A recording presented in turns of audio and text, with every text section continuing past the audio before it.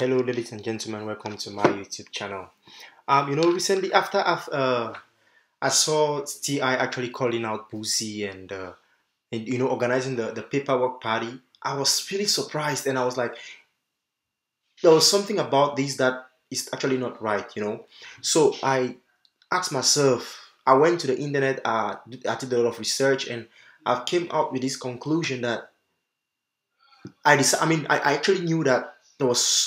As I said, it wasn't something was wrong about it.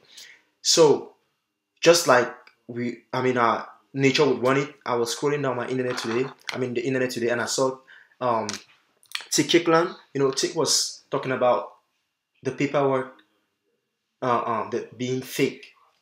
So necessarily, I'm not saying Ti snitched, or I'm not saying he didn't snitch, but how on earth would Ti, with all that street credibility and everything he has, organize something like that? So it didn't make sense to me, some sort of. So I was like, either the paperwork is fake or the story is fake itself. So one of the two. So Kick actually makes us understand that it is fake. I've not watched the full interview. I just saw the title and I said, let's watch it together. So let's react as it goes. It's bad. He's a snitch. But if you really, let's go do our homework. Always do homework. If you go back to the Al Capones and what you think about the YoungThug and Gunna situation? Very interesting. What people need to know, I know when they say snitching is bad. He's a snitch. But if you really, let's go do our homework. Always do homework. If you go back to the Al Capones and the mobs in New York City, all those guys were snitches. Every last one of them. What people don't understand to this day, that snitching is a big business. I read an article that the Feds got so many people on snitching. The salary is $1 billion a year. That's how big the payroll is for informants. So from 6ix9ine snitching to Gunna snitching, did they do what's right for them? Yep. Because one day when they're 80 years old, nobody's going to care.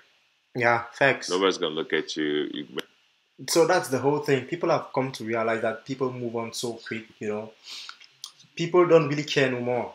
No matter what you do, so far as you didn't affect somebody personally, he doesn't care anymore. Unless you come and get a hair off my hair, then I'm gonna get back at you. But the next person around me is like, nah, I don't give a fuck about it. So it's just type of thing. People move on so quickly nowadays.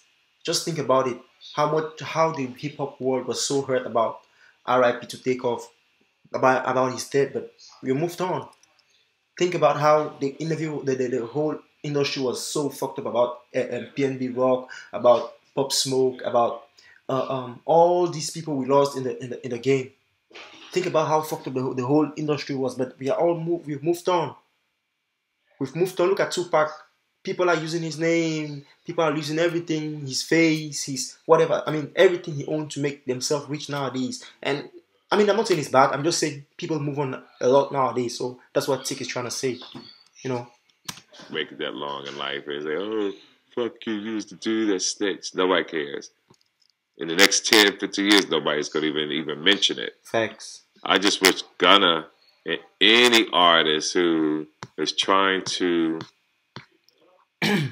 become an artist, become the artist. Be talented. Have fun, travel the world. Instead of staying in the hood. And you want to help your people. But Dr. Dre said it best. Yeah. He said, be heard but not seen. Help your people. But instead of staying in the hood. And you want to help your people. But Dr. Dre said it best. Yeah. He said, be heard but not seen. So you still can help your people, but you got to stay away because your own people take you down. I gotta watch it with subtitles now, because I think my earpiece are actually stopping me from getting the real volume. Yeah, because you don't want to know how I'm actually doing this reaction video. You don't want to know. Oh God, help us. because you're successful.